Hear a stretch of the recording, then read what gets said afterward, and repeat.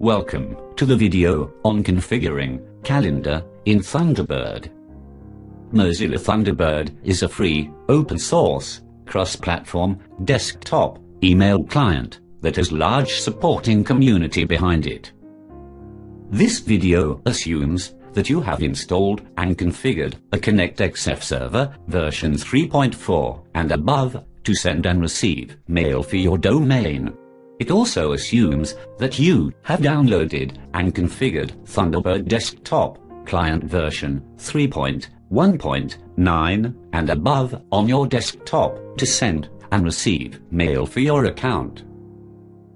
Using Lightning Thunderbird plugin, you can sync Thunderbird Calendar with Calendar hosted on the ConnectXF server.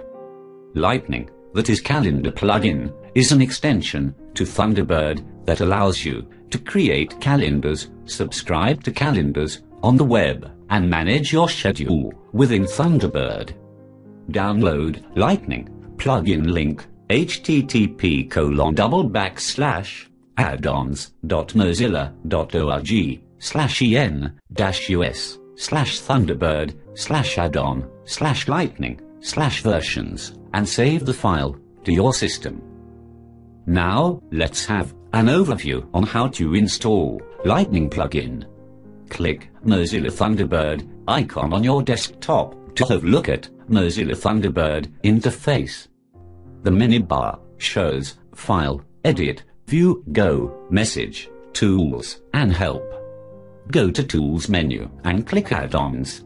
The Add-ons box opens. Click Install. This opens Select an extension to install dialog box. Browse the downloaded Lightning plugin file and click Open. This opens Software Installation dialog box. A warning is displayed asking you to install add-ons only from authors whom you trust. Click Install Now. After installation, you are asked to restart Thunderbird. Click Restart Thunderbird. Now you see Events and Task menu on Thunderbird main menu. Let us have an overview on configuring Calendar in Thunderbird. You can launch the Calendar application in two ways.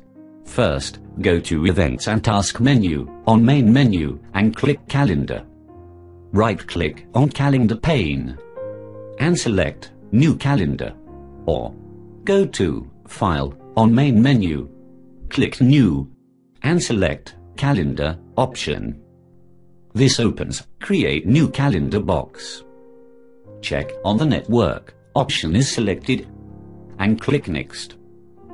On this screen, now select Carl Dave in the Format field. In Location field, specify the location of your calendar as http://ConnectXF server IP, for example 192.168.0.54:ucarldave/user/your email ID, for example john.smith@acmecorp.co.in/calendar. Click Next to proceed. On this screen, customize your calendar by specifying the name, for example, Personal Calendar, and selecting a color. Please note that the email field has to be left blank and click Next. Authentication Required box opens when you first time log into the calendar. You have to enter your email ID, for example, john.smith@acmecorp.co.in in username field, and your email account password in password field and click OK. You see a message that your calendar has been created. Click Finish. If you have populated your calendar using the inbuilt web client Bayer, you will see those calendar entries in Thunderbird. Now you can update your calendar from Thunderbird as well as Bayer. So, this is how you configure your webmail server calendar to Thunderbird. Thank you for watching this video.